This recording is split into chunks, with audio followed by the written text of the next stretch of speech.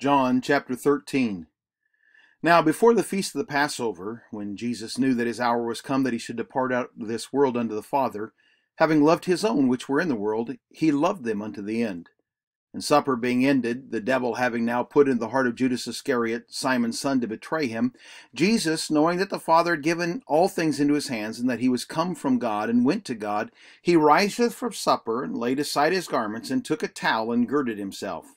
After that he poureth water into a basin, and began to wash the disciples' feet, and to wash them with the towel wherewith he was girded. Then cometh he to Simon Peter, and Peter saith unto him, Lord, dost thou wash my feet? Jesus answered and said unto him, What I do thou knowest not now, but thou shalt know hereafter. Peter saith unto him, Thou shalt never wash my feet. Jesus answered him, If I wash thee not, thou hast no part with me.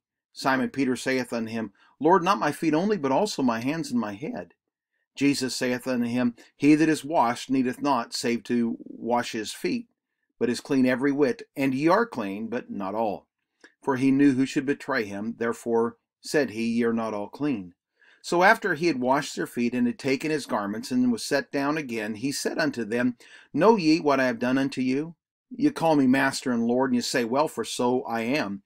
If I then, your Lord and Master, have washed your feet, ye also ought to wash one another's feet. For I have given you an example, that ye should do as I have done to you. Verily, verily, I say unto you, the servant is not greater than his Lord, neither he that is sent greater than he that sent him.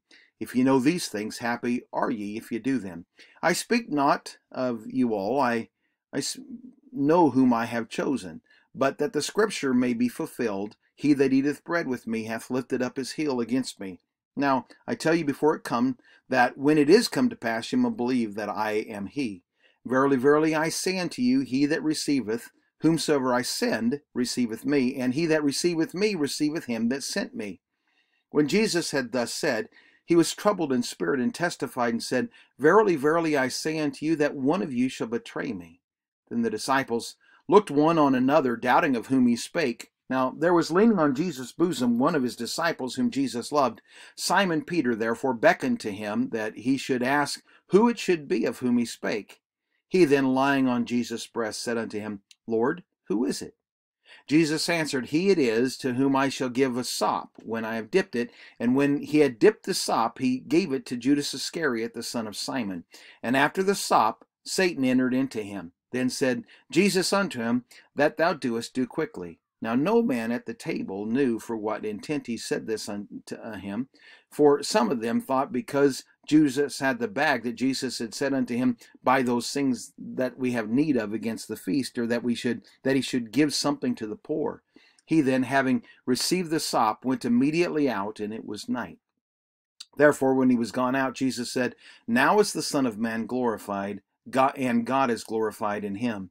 If God be glorified in him, God shall also glorify him in himself, and shall straightway glorify him. Little children, yet a little while I am with you. Ye shall seek me, and as I said unto the Jews, Whither I go ye cannot come, so say I to you. So now say I to you. A new commandment I give unto you, that ye love one another as I have loved you, and that ye also love one another. By this shall all men know that ye are my disciples, if ye have love one to another. Simon Peter said unto him, Lord, whither goest thou? Jesus answered him, Whither I go thou canst not follow me now, but thou shalt follow me afterwards. Peter said unto him, Lord, why cannot I follow thee now? I will lay down my life for thy sake. Jesus answered him, Wilt thou lay down thy life for my sake? Verily, verily, I say unto thee, the cock shall not crow till thou hast denied me thrice.